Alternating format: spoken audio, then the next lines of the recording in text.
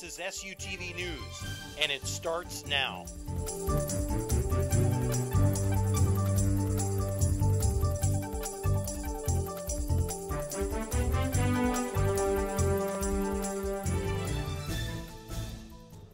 Welcome to SUTV News. I'm Ryan Borstelman. And I'm Taryn Smith.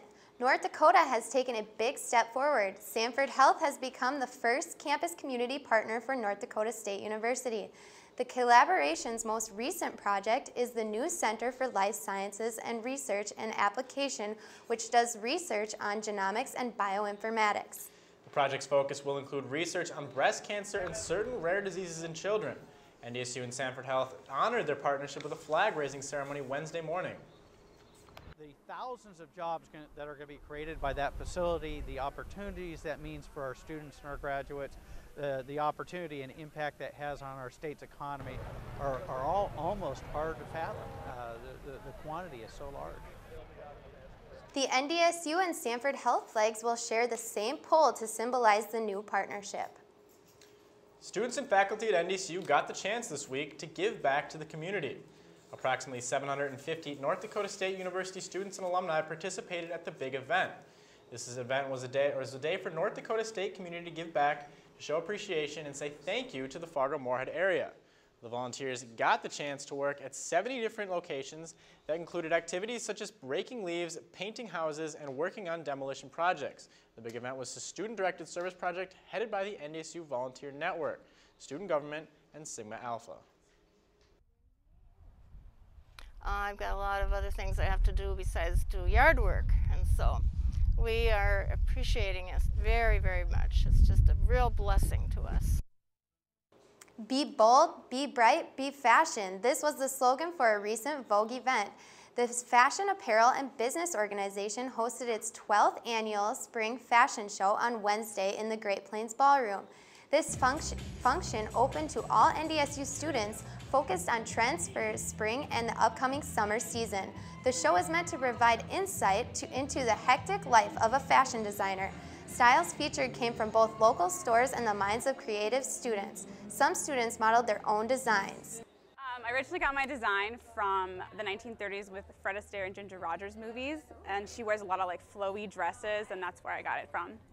So, and I just I've always wanted to do an aqua colored dress, and the beads were my idea, so. Well, it's pretty impressive that these students designed some of those outfits. They were really great looking. Yeah, they put together an entire fashion show as well, which is something that you wouldn't expect, a college team to be able to do that well, so. Well, coming up next, North Dakota high school students get a chance to compete with their scientific knowledge. We'll show you some of what they did right after this.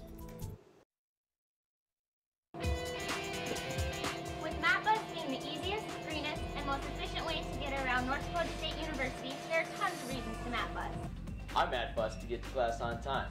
I don't have to use my car, waste gas, or waste time finding a parking spot.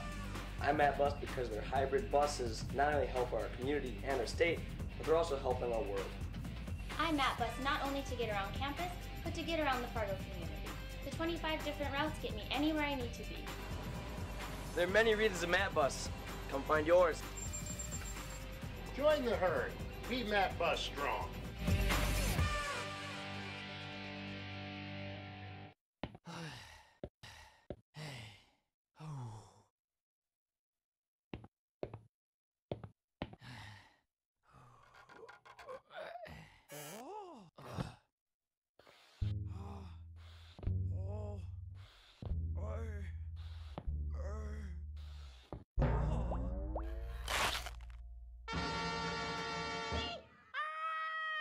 Jimmy John's, America's favorite sandwich. Delivery guys. Steps up, throws deep. Holloway is there at the 5. Caught at the 2. Touchdown, Pfizer.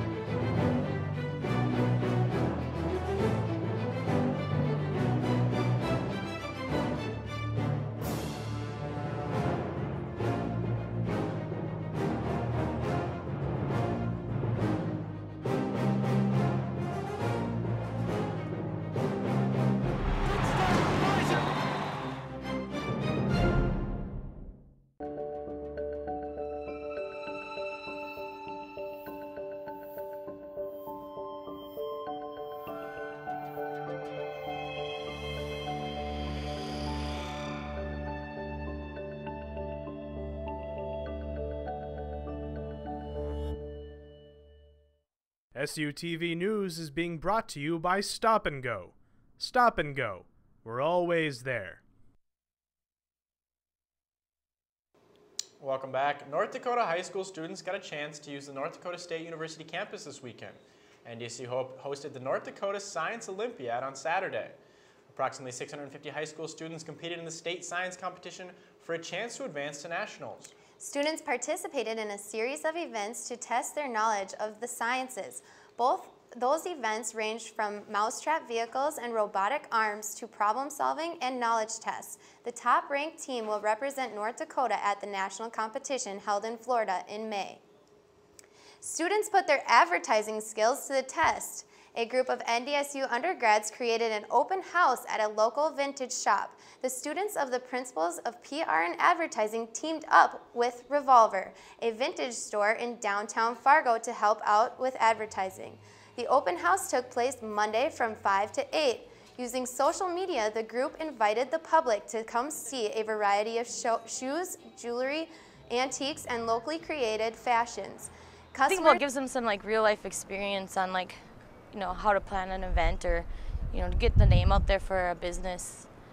Plus the two of them didn't ever been here before, so now they know of our store. The store offers a variety of eco-friendly clothes and products. Revolver will also be opening other shop on Mondays thanks to an increasing amount of customers. One heavily trafficked area just off campus is going through some changes. The owners of Bison Block are constructing a new structure between the two existing buildings. The new space will include 8 new apartments and 5,500 square feet of commercial space. One prospective tenant to the new building will follow a burger bar theme. The owners of Bison Block, which houses the SUTV studio, believe the construction will be received well by students. With the sandwich places and our coffee shop, I think, have been a big advantage for the students, so they don't have to get in the car, drive off campus, that they can have all those amenities basically on campus now. And I think it'll help a lot of things. Some tenants of the apartments above Bison Block are currently without parking spaces as the building goes up.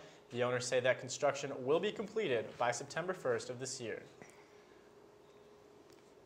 Well, it's good to see that there are, more business opportunities open up near campus for students. Yeah, I'm excited that there will be more options for food in between classes. You got Jimmy John's, you have Spicy Pie, we have Jitters, and now hopefully a burger bar. Who knows what else is going in there? Yeah, that's definitely great. After this week's campus calendar, we'll take you to a hidden treasure at NDSU.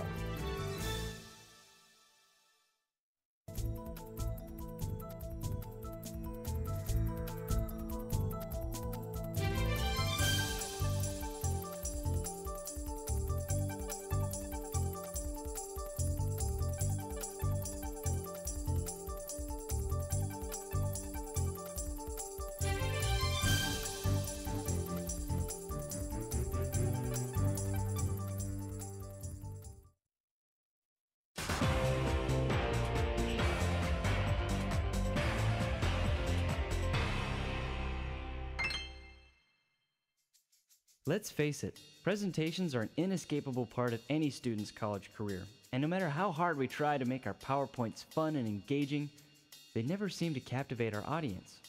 But no more.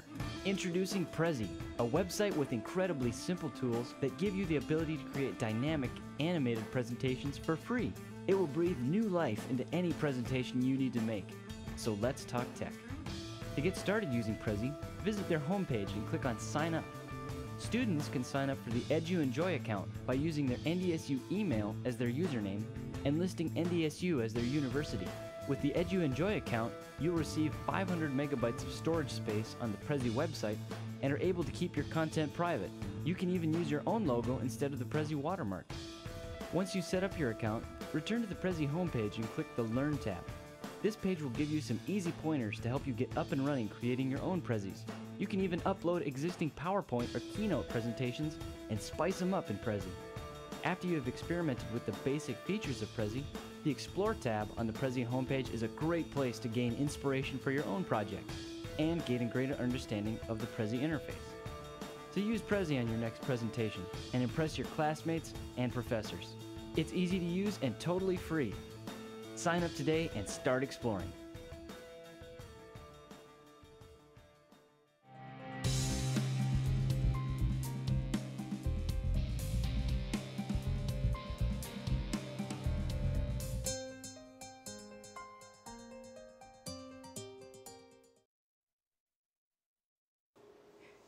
there's a hidden treasure on the North Dakota State University campus.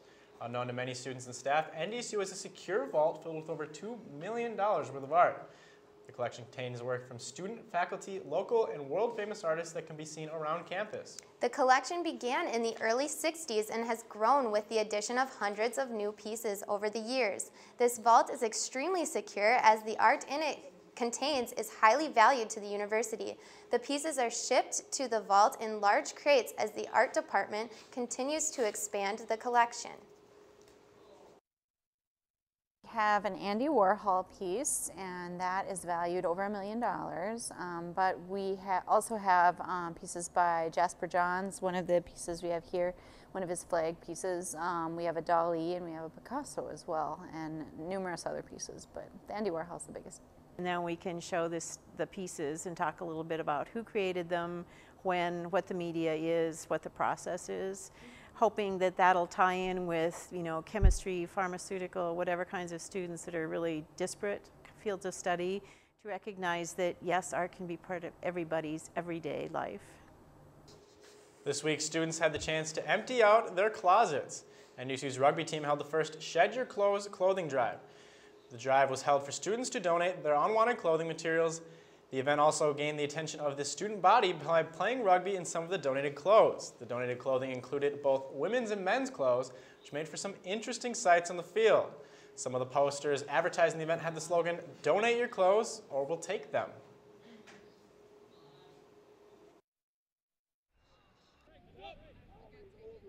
Trying to have a clothing drive for the Fargo-Moorhead Coalition of Homeless Persons. Basically, this is just going to be donated to people that need clothing for free, can't afford anything. Usually they need these clothes just to get a simple job, you know, maybe minimum wage, anything, but a lot of people don't have even just basic clothes. So this is what we're trying to do right now. NDSU's College of Business is keeping its accreditation as one of the top 5% business schools worldwide. The program recently went under accreditation review by the Association to Advance Collegiate Schools of Business. The review, which happens every 5 years, checks a variety of different things, including faculty qualification and interactions of faculty and students. Approaching very quickly for students at NDSU. This week's Sidewalk Stampede set out to get pointers on studying for these pesky tests.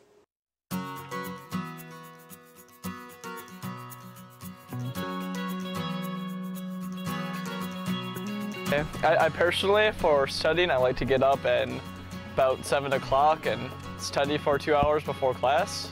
That's about all I do for extra studying time. Okay, yeah, just be responsible and don't go out too often so you can get enough studying in. Hey guys, finals are coming up, so for studying tips, I just suggest, don't pull all-nighters. Spread out your work so you're always ready to go. Make sure you get enough sleep, and that's all. Yeah, good luck. Who studies? Come on. All right, to study for finals, I always go to the library because during finals week, it's open 24 hours a day.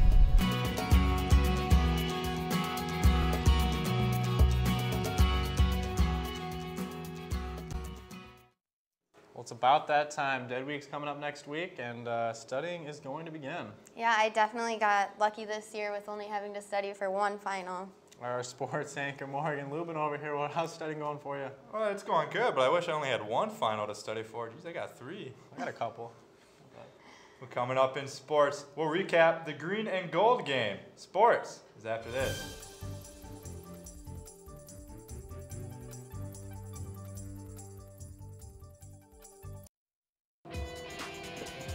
With MapBus being the easiest, greenest, and most efficient way to get around North Dakota State University, there are tons of reasons to MapBus. I'm at Bus to get to class on time. I don't have to use my car, waste gas, or waste time finding a parking spot. I'm at Bus because their hybrid buses not only help our community and our state, but they're also helping our world. I'm at Bus not only to get around campus, but to get around the Fargo community. The 25 different routes get me anywhere I need to be. There are many reasons to Matt Bus. Come find yours. Join the herd. Be Matt Bus strong.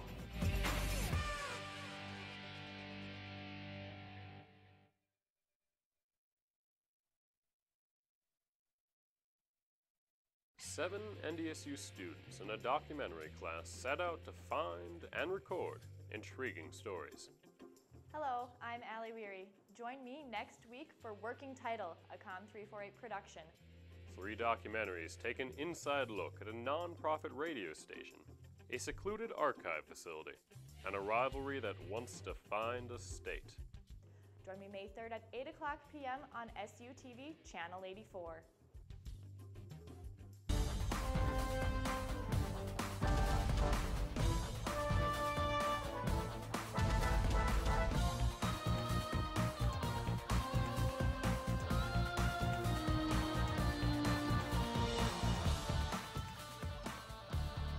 There's always something happening on the NDSU campus. Catch it all on SUTV News on Cable 1, Channel 14. Brought to you in part by Shields and Stop and Go.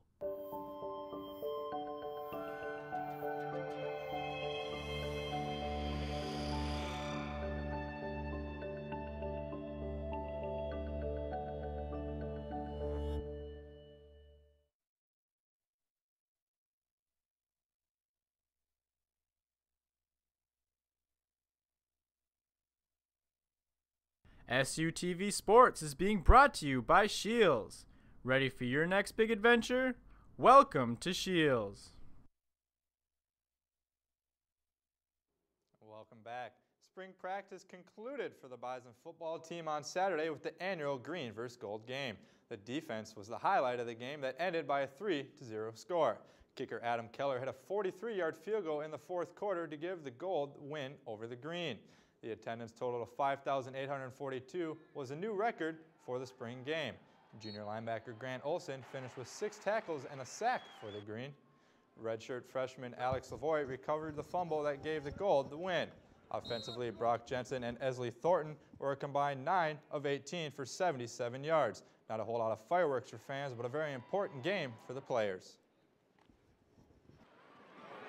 Just gave us a chance to go out there and be able to make some plays and try to score some points, even though Keller got the only points on the day for us. But it was a good experience for a lot of young guys that haven't played a lot of football, and we got better. Complacency can really take a program in the wrong direction if you stay hungry. The bar is set high.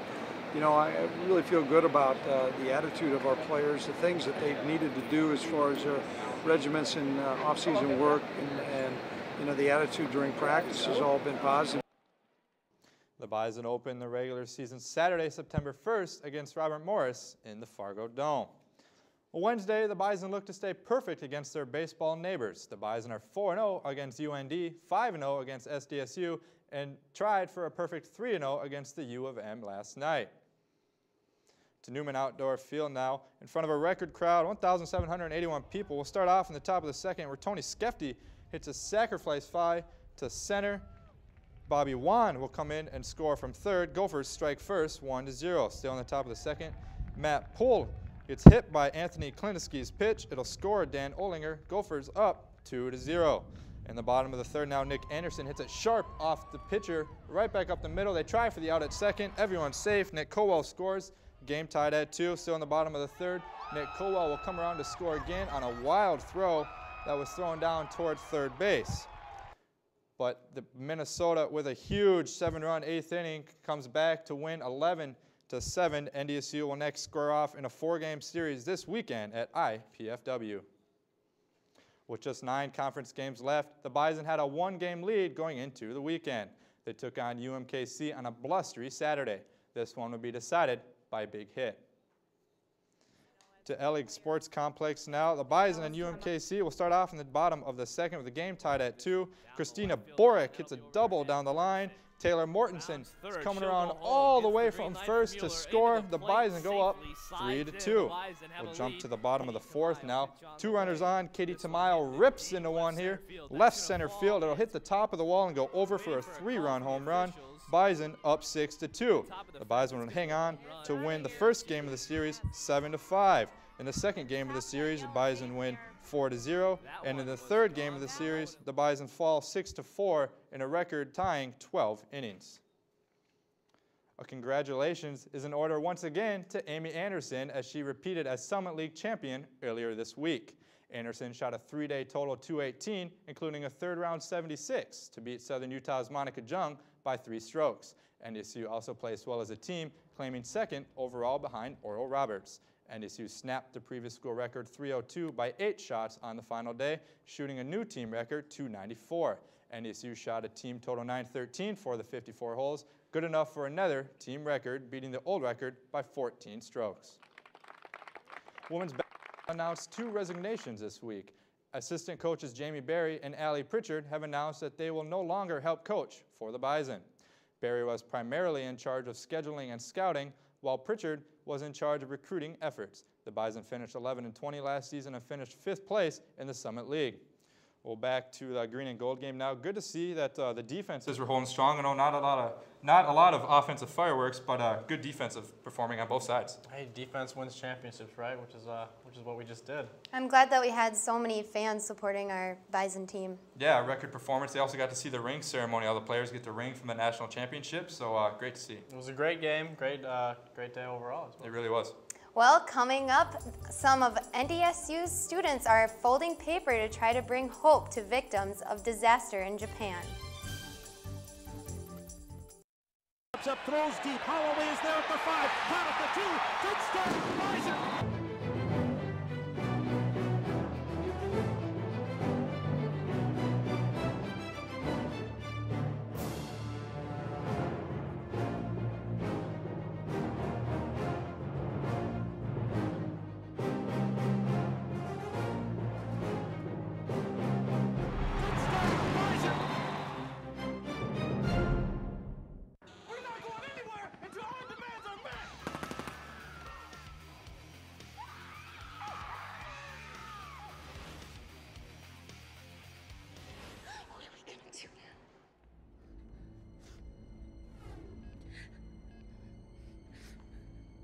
Hello, Jimmy John's?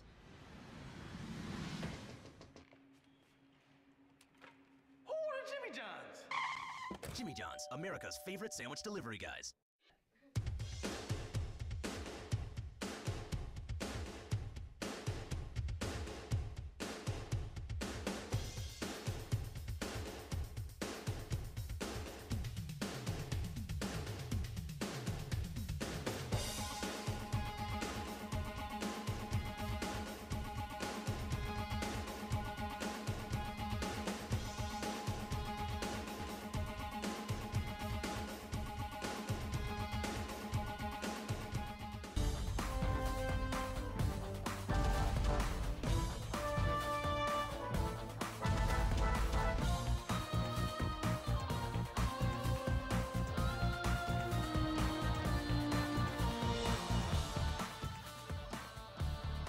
There's always something happening on the NDSU campus.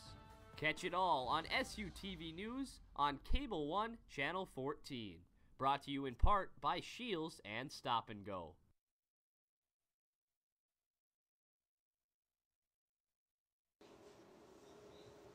Some NDSU students are helping those in need after over 5,000 miles away. The 1,000 Wishes for Japan campaign has been going on this week at a contact table at the Mora Union. At the table, students and faculty can learn to make a small origami paper crane for the cause. The campaign and cranes are meant to be a symbol of caring for the victims of the earthquake and tsunami that ravaged the island country last spring. After completion, the 1,000 campaigns will be sent to be displayed at a shelter in Fukushima, Japan. For those students who are participating, their hope is that the cranes will bring hope to the many victims of the disaster. I think this is going to be a lot of meaning for them, that because nobody is going to expect like Fargo, North Dakota, are sending this kind of stuff to Japan. Well, 1,000 cranes, and it doesn't sound like it'd be a very big thing, but I saw the box. It was actually pretty impressive. That is impressive. I mean, especially from coming from students from Fargo, North Dakota. You wouldn't expect it. Yeah, so far away, supporting people that are also very far away. Well, I hope it brings hope to the country. I know that they've had a lot of adversity the last year. Yeah, I wonder how long it would take to make a big box full of cranes like that. There's 4 students working pretty much nonstop right now. Thank you for watching SUTV News. Be sure to pick up your copy of The Spectrum. We'll leave you with some video of a flash mob at NDSU. Have a great night.